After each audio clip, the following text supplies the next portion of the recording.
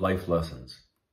They can negatively impact us or positively impact us. And it really all depends on the choices that we make. Well, good morning to you on this Monday morning. Our reading today is in Numbers 24 through 27 and 1 Corinthians 13. And I've entitled this devotion this morning, Life Lessons. And as I said, they can impact us negatively or positively, depending on how we choose to respond to them. In Numbers chapter 27, verses 6 and 7, there's just really an interesting, although it may seem quite insignificant, couple of verses of scripture that are really important, and they speak to life lessons. And the Lord spoke to Moses, saying, "The daughters of Zelophehad speak what is right.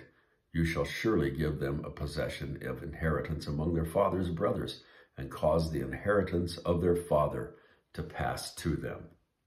Now, of course, this is the provision that is made for these 5 daughters of Zelophehad, a man who did not have any sons, only these daughters. And so Moses petitions the Lord about them to find out what he should do about their particular situation.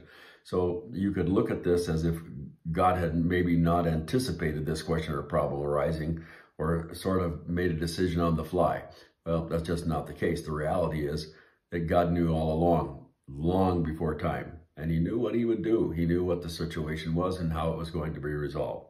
He was merely giving Moses, I think, and the people of Israel the option of trying to do things in their own wisdom, their own strength, or of bringing the matter to him and trusting him to lead them in the matter. I like that. There are a couple of lessons that I want to just speak to for a moment about this. First of all, I think there is the lesson of God's care for the people who could have been left out of the blessing.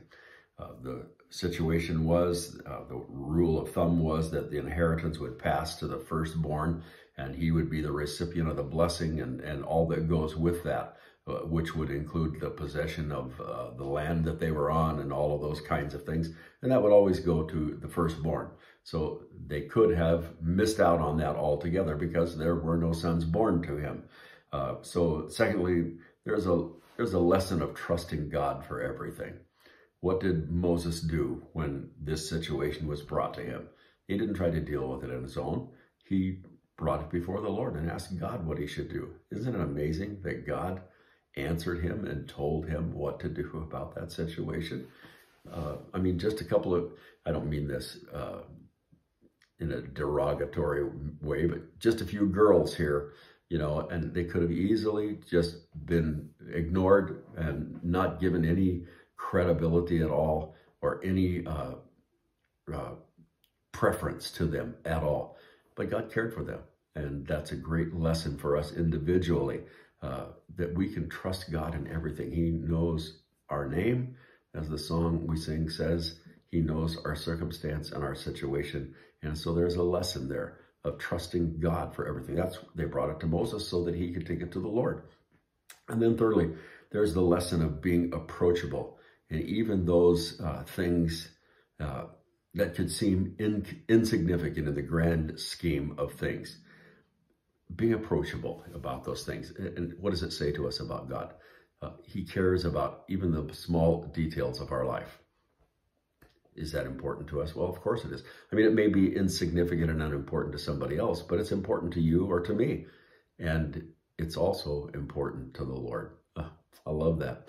So these lessons are life lessons for every person, I think, who names the name of the Lord Jesus Christ as Lord and Savior.